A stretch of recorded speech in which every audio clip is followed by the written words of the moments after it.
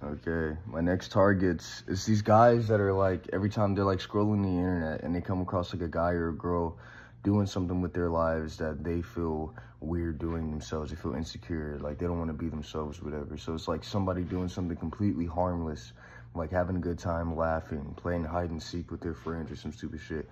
And they say, what they're saying is, I don't like these guys and what they're doing. You all need to target them, humiliate them, and destroy their security of self so that it is easier for me to manipulate who they are, and they do not do anything that I don't approve of.